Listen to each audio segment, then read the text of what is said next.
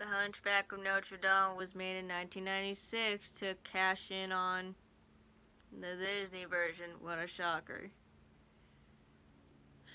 I'm tired. Roll it to me when I sounded okay. In the great city of Paris, there stood a beautiful cathedral. It was called the Cathedral de Notre Dame. Should we tell him? Should we tell him? Uh-oh. Should we tell him? Fast forward as the narrator tells us about love and how there are some who need it most as two parents give their child Quasimodo to the place where the Archdeacon and Brother Lubis find him and take him in. No doctors know what is wrong with him as the sound of bells makes him happy. So Quasimodo grows up inside the cathedral with only two people loving him, the ones that raised him and the gargoyles. The Archdeacon and Brother Lubis are visited by Gaston. It's Frollo, but I don't care. He tells them that the money the place is making does not help them in any way for the safety of the people, as Gaston says he can help them for a price. They say no as he leaves, insulting Quasimodo, and he leaves. And also today is Fool's Day, where Quasimodo is watching over the people have fun as he wishes he could join them. After talking to the gargoyles, he decides to dress up and go down there as Quasimodo gets himself a mask and a green robe and walks around and plays games. Quasimodo helps out the terrible poet as we see Esmeralda, aka Belle, because in Disney timelines she could be around here reading her book. Before I sleep, I say a little prayer that I can find a better life than what I'm living. Quasimodo is accidentally revealed as the people run in fear and the terrible poet helps him out. I don't see anyone coming. It looks like we gave them the slip. My friend... So Esmeralda and the rest of the group are arrested and brought to Gaston as he wants them to be killed, but the henchman says he wants them to be heard out because Gaston likes to watch them beg, and he lets them in. Gaston takes a liking to Esmeralda as the others tell them about Quasimodo, which Gaston doesn't care about until his henchman says that they can be of some use. Don't you see? A monster? A freak running about the courtyard of Notre Dame, creating panic and fear? Who does that make you think of?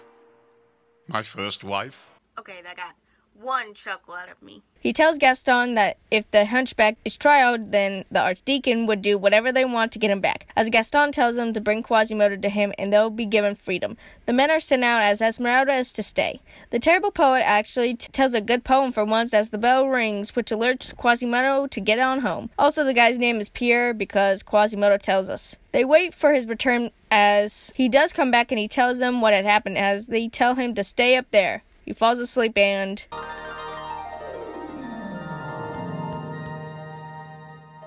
You're gonna catch your death sleeping out here, son. Please tell me that this man doesn't have any pudding pops near anyone. And I went to look up, actually, who was all in this? Nobody. So nobody the fucking ghost is everyone and everything. How does this happen so many times? Hey, Mr. Bell Ringer, what's going on? Hey, if you will excuse me, I'd like to sing this song. So we go back to the band as they try to figure out what to do about getting the Hunchback. As they get the bright idea to dress up the fat guy as Esmeralda, and we cut to Bells where Quasimodo gets a flyer about Esmeralda playing that night, with Quasimodo sneaking out as Pierre is there to see her dance. What's in the bottle? It's chloroform. A couple of whiffs of this, and he'll be out cold. What? What the fuck? You heard that right, folks. They're gonna chloroform Quasimodo. And not only that, but the bottle has a skull and crossbones, so maybe he's gonna die. Quasimodo does make it and calls up Pierre as the fake Esmeralda dances. Many people leave as Pierre is pinned by the fake Esmeralda and Quasimodo is captured and taken back to Gaston's place. A message is sent to the cathedral as Quasimodo is to be punished.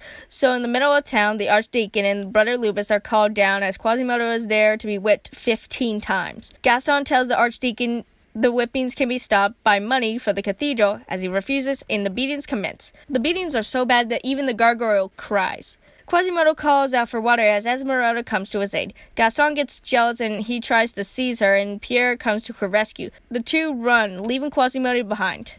Guys, isn't here. And runs off as the guards follow suit and Quasimodo is taken back to the cathedral as they tell him that if they tried harder to get the people to see behind the ugly, then everything would have been okay as we cut to Gaston having a hissy fit. If people only understood me the way I think they should, they'd have a recollection. Esmeralda and Pierre are in the forest as Pierre confesses his love for her. Once upon a dream, on a night like this. Guys, we literally had a song 2 minutes ago. Fuck off. After Pierre stops thinking with his dick, he talks about marriage with Esmeralda and realizes Quasimodo is hurt, and they go back to see him. Yeah, I'm okay. Damn, Quasimodo, are you okay? No, back's a little sore. I'll be alright. Aw, great. The Archdeacon's gonna marry us. The band and Esmeralda and Pierre sneak into the cathedral. The band goes after them. I thought they were going after the Archdeacon, but whatever, and the bottle of chloroform is thrown, and Esmeralda and Pierre pass out. Forgive us, Father, for we have sinned. Whew, what a night. The Archdeacon and Esmeralda are taken back to Gaston, as Esmeralda is to marry Gaston back at the cathedral. A note was left behind saying that the Archdeacon had to leave, which they don't believe, as well as the new Archdeacon is to arrive for the marriage of Gaston and Esmeralda. The day of the wedding arrives, Esmeralda is saved and Pierre fights back. Quasimodo takes Esmeralda to the top of the cathedral as it suddenly gets stormy out as the battle commences. As Quasimodo is pushed off the side, he goes to beat Esmeralda only for his belt to be wrapped around the gargoyle, killing him. Oh, big oof, actually.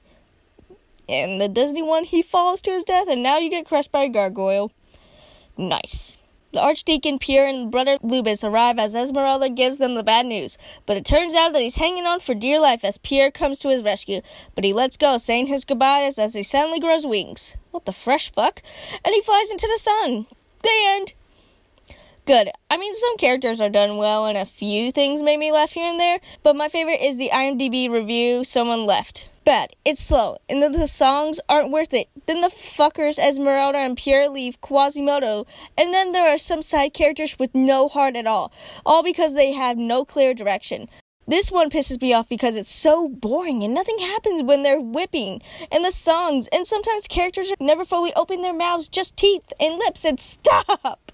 Hey, is my probation over? Great, I have something good planned in mind.